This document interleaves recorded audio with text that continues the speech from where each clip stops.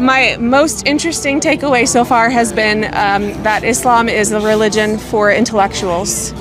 And that really appeals to me as a person who considers himself an intellectual who's trying to navigate religion.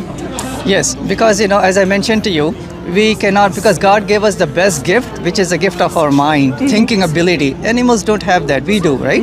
So the mark of a true faith should not be just because we are born into that faith. Yes. We have to think and research and investigate. Should make a conscious choice. Yes, and God has so many signs. Yeah. So do you think a booth like this to educate people, especially about the misconceptions, is a good idea? What do you say? I do. I think anyone whose heart is open to it is going to find their way here, and they're going to really listen. And those are the people you want to reach anyway. Just like yourself.